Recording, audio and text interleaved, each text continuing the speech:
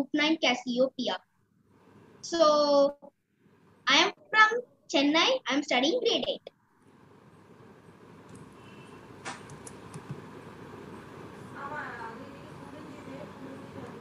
So Cassiopeia is a double shaped constellation, and it also have a woman art. So now everyone will introduce themselves. Hello everyone, I am Sankalp and of grade 7 Amrita Vidyalayam Chennai and passing on to Dhruv.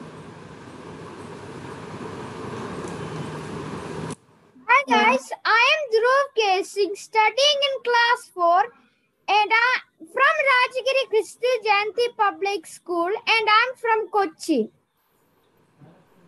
Passing to Nishal.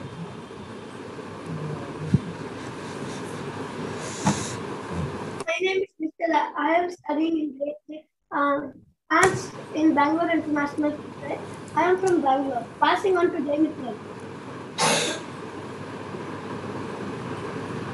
Thank you guys. So now I will say what is Cassiopeia. Okay, basically if you see the picture here, you can see that it's a W-shaped constellation. You can say it's just a W in the sky, but it's a constellation and it also have a meaning. So Cassiopeia is a northern constellation in the northern sky named after the vain queen Cassiopeia, which is Queen of Ethiopia.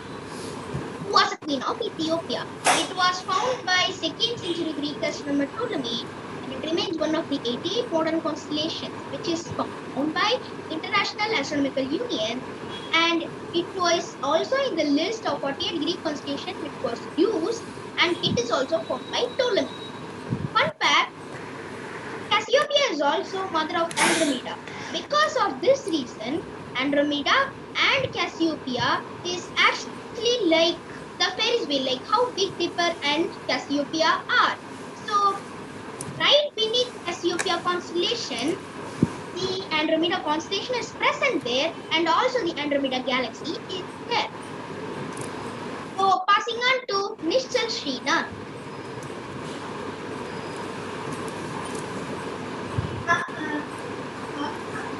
Hello everyone, I am Nishal. I am going to talk about the clarity of Cassiopeia.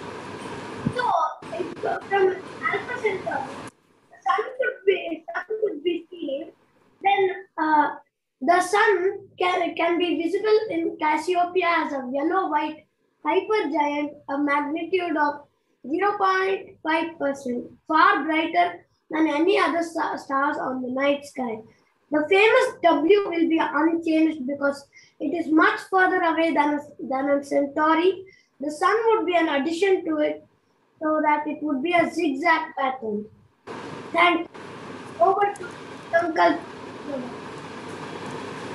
Hello everyone, I am Sankalp and today I'll tell you all the most interesting part of this presentation, which is how to find Cassiopeia in the night sky. So it's not visible all over our globe because it's mostly found in the northern part. So for finding Cassiopeia, first you have to find the Polaris star. From the Polaris star, you'll have to form the Big Dipper. Polaris, then another star, then another star, then another star, another star, another star, and another star. So that will be your Big Dipper constellation. Then there will be a thin side and the thick side. The thick side would be at the back and the thin side would be at the front. So the point from where the Polaris is, if the thick side is here, then it will point straight towards here. So Cassiopeia will be here. So wherever this thin part will point to, there Cassiopeia will be there. So now passing on to Dhruv. Sankalp, and now I'm going to summarize the facts about Cassiopeia. Cassiopeia was first listed in the 2nd century. Greek astronomer Ptolemy listed it among the 48 Greek constellations, but today it is among the 88 modern constellations. Cassiopeia is named after the vain and boastful Queen in Greek mythology.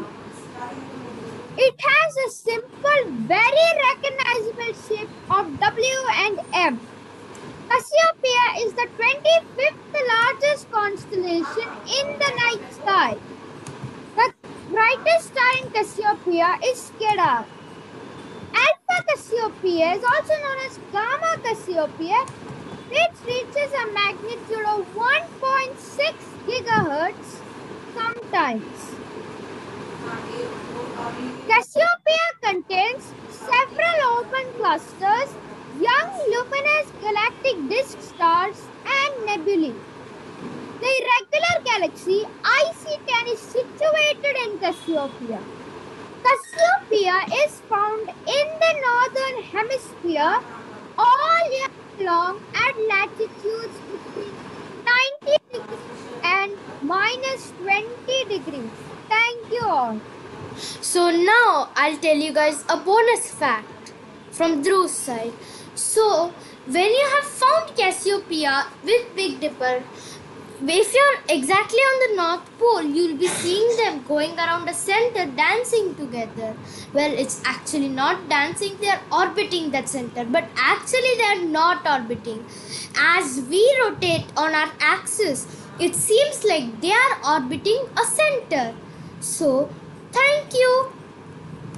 And if you guys don't know what are our members, it's Nishal, Dhruv, Tamira, myself, and Jay Mitran.